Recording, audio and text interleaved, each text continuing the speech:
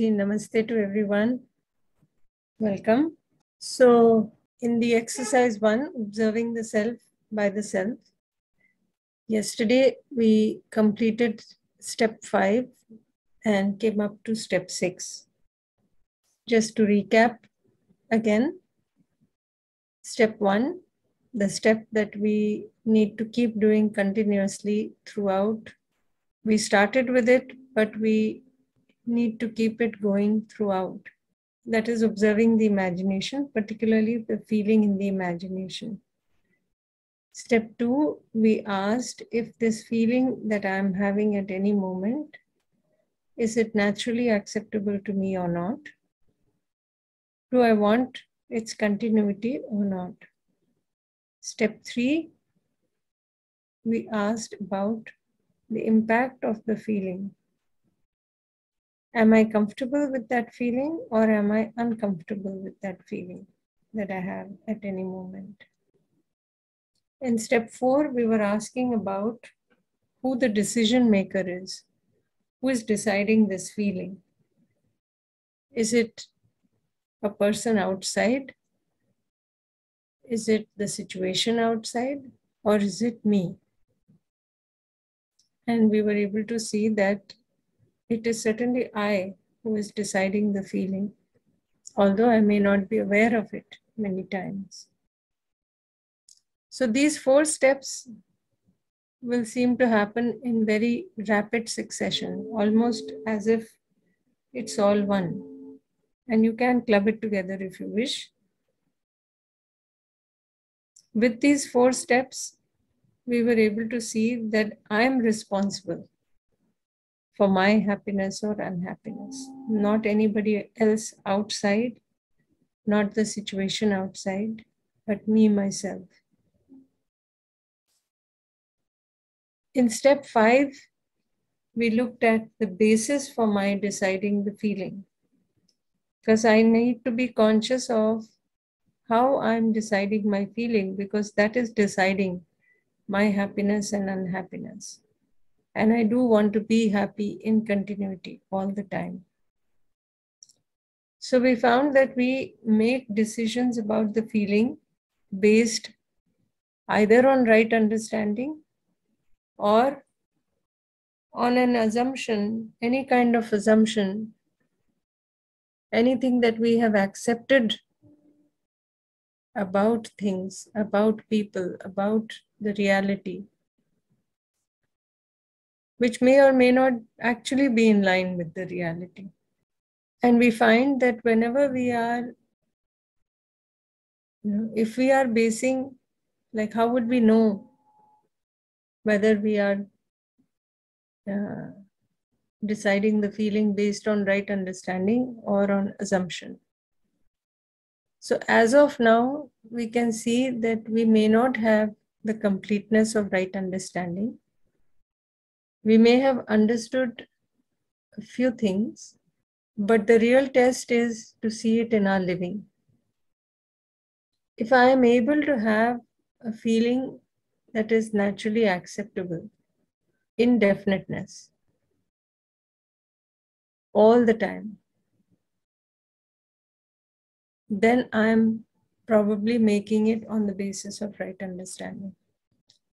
But if I have indefiniteness of feeling at any moment, if I am sometimes happy, sometimes unhappy, if I am sometimes deciding on a feeling that is naturally acceptable, sometimes on a feeling that is not naturally acceptable, then it just indicates that I have work to do. I am still working with many assumptions, and perhaps when things are conducive to my liking, I am calm, I am comfortable. And when things outside are not to my liking, I get disturbed because my feeling inside is not ensured. That is why I'm getting influenced by the outside situation, the outside environment, the people that I interact with. And my feeling keeps fluctuating. So with step 5, we were able to see that we do need to have this right understanding. It is my need. I require to have this right understanding in order to be able to ensure my feeling, to have a definite feeling that is naturally acceptable, so that I can be happy at all times, every moment. Now, in step 6, yesterday, we started with this discussion of seeing what these feelings are that are natural for me, that I want in continuity. So we asked some questions.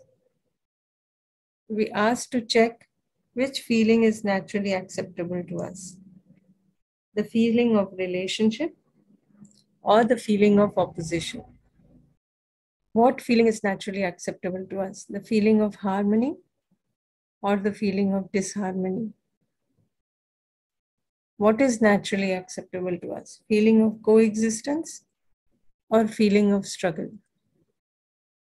And we had decided that we would ask this question all day yesterday and try to see if those feelings that are naturally acceptable to us, are they also the feelings that we are having most of the time during the day in all our interactions with others? Or are we having from time to time a feeling that is not in line with this?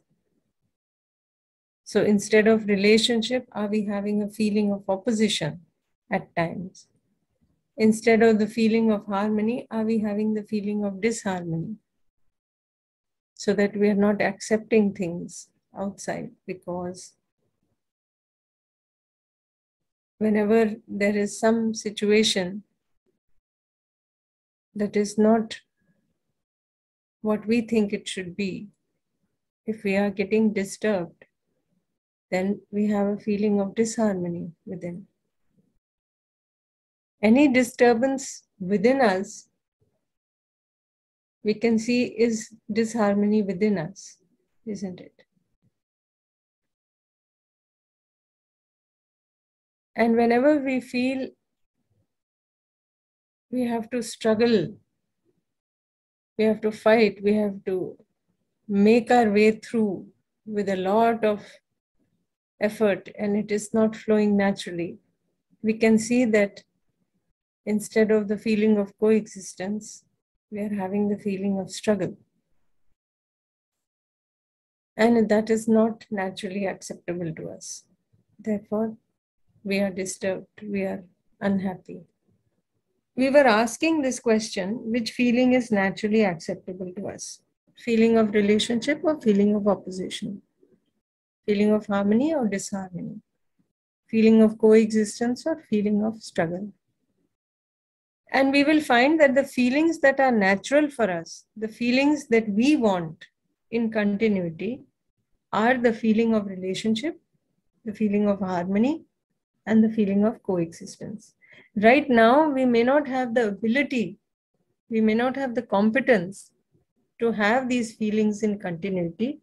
Therefore, we try to we manage somehow by avoiding situations, avoiding people wherever we think or we are fearful that it will cause pain for us or disharmony for us or disturbance or unhappiness. But in truth, if we see, those feelings are very much within us.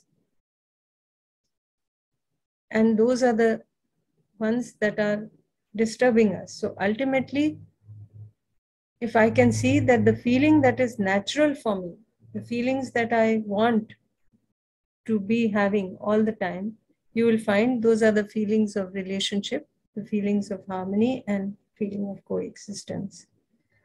So what that means is that I need to ensure the right understanding within myself.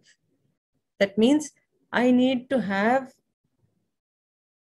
the right understanding of the relationship, an understanding of the harmony, an understanding of the coexistence, to be able to see the coexistence for myself. So how do I start? How do I begin? I need to look at my feeling. I need to see what is naturally acceptable to me and try to take guidance from there and keep my feeling in line with the natural acceptance. So as my feelings become more and more in line with the natural acceptance, I will notice that I am in harmony more and more times. And as the harmony within me increases, that is, as the conflict and the disturbance and the contradiction in the thoughts decreases and the harmony within me increases, slowly I will be able to uncover these higher activities within myself. They are already there. I just need to become aware of them, become conscious of them. So I need to contemplate on relationship, on my participation in the relationship, my role in the larger picture. I need to understand the harmony, that there is a certain harmony in every unit. Every single unit is self-organized, working in a very definite manner. I need to be able to understand that. I need to realize the coexistence. I need to be able to see this coexistence for myself, not just as words, not just as information, but to really experience it within me. So this is the whole process that we are trying to do. And like we mentioned, ultimately, slowly, we will start uncovering these higher activities within us. And as we do, when the activity of contemplation, when we awaken to the activity of contemplation, we will see this relationship with all, and we will also see our participation in the relationship, in the larger order. As we keep working on ourselves, we will also be able to uncover the feeling of, or the activity of understanding. With that, we will be able to see the self-organization that is there in every unit in nature. Whether I look at myself, I have this self-organization within me already, that whenever I have a feeling of opposition, I am disturbed. Now, this is part of my organization. I didn't do anything for that. It is already there. This is how I am organized. That whenever I have a feeling that is not in line with my natural acceptance, I get disturbed. I don't have any way of changing that. I try to suppress it. I may not be aware of it, but it is there. The moment I start becoming aware, I can see it very clearly. Similarly, there is, if I look at the body, so many cells, so many organs, so many things happening in the body. Things are happening in a very definite, organized manner, unless I am disturbing them. But if left to itself, the body is working in a very organized manner, in a very definite manner. Like that, if we look at every unit in nature, we will find that things are working in a very definite manner. There is a certain harmony in nature. And then when I uncover the activity of realization, I will be able to see the basis for all of this. How things are in order. What is the basis? It is because at the base, we are all embedded in space. That is how we are related. That is how we are self-organized. That is how we are, how every unit is recognizing the relationship and fulfilling the relationship. It is just that I have to understand this, I have to see it for myself. Then the picture fits, then the whole picture becomes clear. So, really speaking, to be able to have that definiteness, I will have to work my way all the way up to the activity of realization. Nothing less than that will do. Because until I am directly able to observe the space, I may not be able to see this for myself. I may not be able to experience this, because until and unless I awaken to the activity of realization, I will not have the ability to see space for myself. So we can't really stop anywhere in between. We'll find that we have to go all the way if we really want to be in happiness and continuity. State activity, does it mean that at a particular point of time what we do, and the dynamic activity which continuously goes on? How to understand state and dynamic? Yeah. Coming to the state and the dynamic, we'll take the example from this lower chart, right? In the state activity, we have tasting. In the dynamic activity, we have selecting, right? Now, if you see, supposing we take any taste, say we say the taste of food on the tongue. You have some, say you taste some sweet for the first time. You experience that taste, no?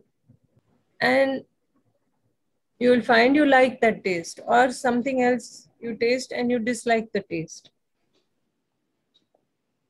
That taste, as long as you are eating it, experience that taste.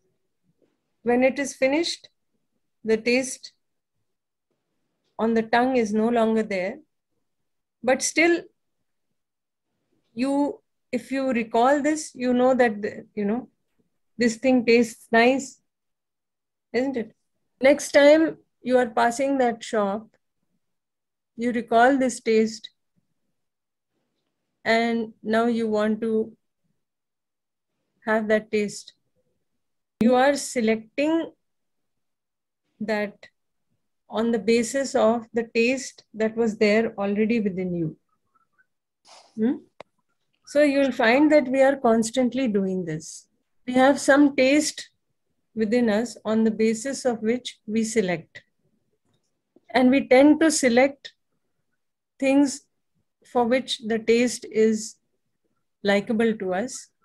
We tend to avoid the things where the taste is something that we dislike.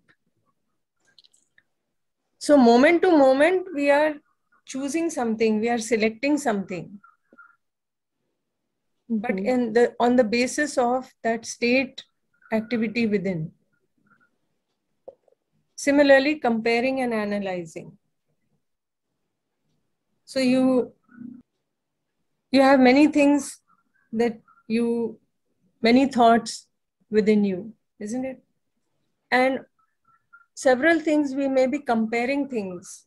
On the basis of something we compare, isn't it? And then we analyze, okay, this, for such and such thing, I say you have to buy something. I'm just taking some examples outside so that you understand it. So, supposing you have to buy something and you have some basis of comparing the two things. Whatever, one thing is heavier, one thing is lighter, one thing is more expensive, one thing is less expensive, and so on. On the basis of that, you are analyzing something and deciding, selecting something. You come down to the selecting part. So this whole process is happening very quickly, and it all will seem like one thing. But actually, these are different activities. If you go back to the desire, what you actually want, so you will notice that, or you may be able to see at some point that every desire we have is associated with a feeling. And actually, if you go down to the root, that desire is to be happy. But because we are not able to see that, many a times we link our desire with the outside. So it's really an expectation, you can say. For instance, I may think that I may have this desire for a car because somewhere I think that I will be happy. But really, getting a car is just something that I'm trying to do with the outside world. But at the base, my desire was to be happy, isn't it? Now, when this state activity, the contemplation awakens, or I awaken to that activity of contemplation, I will be able to see that my desire for happiness, at the root, that what I want to be happy, I will see that my happiness lies in the happiness of the other, because I can see the relationship. I will start seeing this relationship, and rather than expecting, as long as this activity was not there, the contemplation I had not awakened to, expectation was from others, that they should treat me a certain way, they should have such and such feeling for me. But once I awaken to this activity of contemplation, now when I am able to see the relationship, that is already there within me now. On the basis of that, I image what? Now I will start imaging my participation, my role. Rather than expecting from them, I will be able to see this difference in competence. I'll be able to see the intention separately from the competence, and I will be able to see my role, how I can be complementary to the other, and so on. Are you able to see that?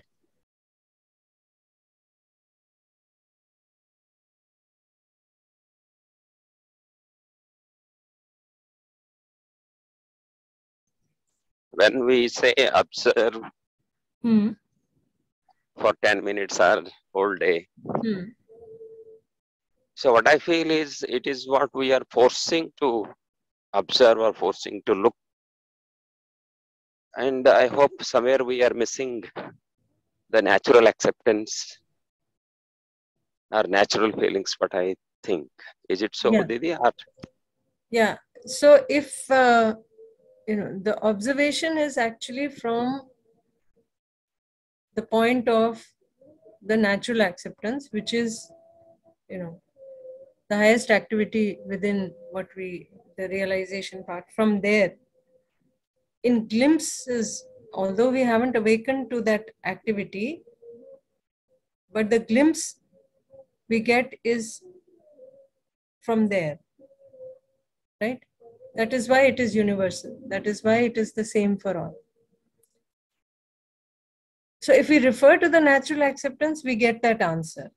But what happens is, because the feeling is something subtle within, we may be thinking about the feeling. We may be thinking about the natural acceptance.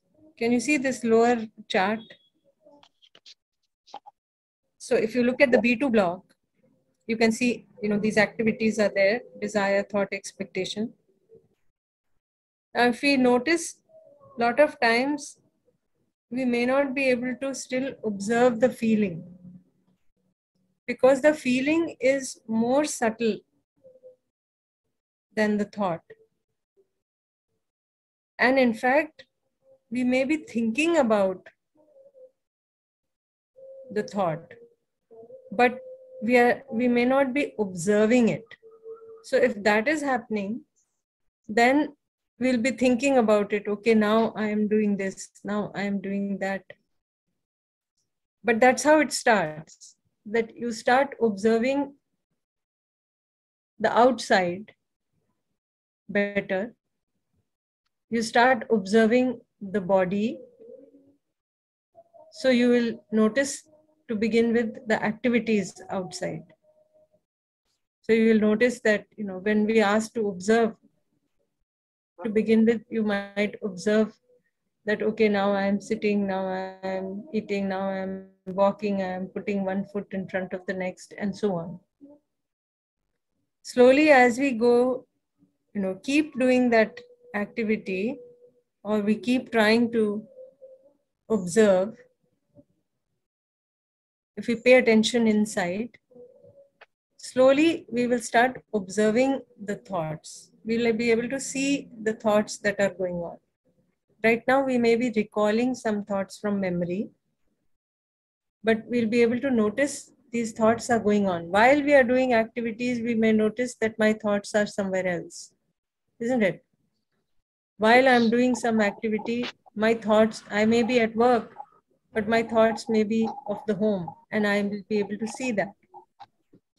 As we keep doing that observation, then we'll also be able to see the feeling.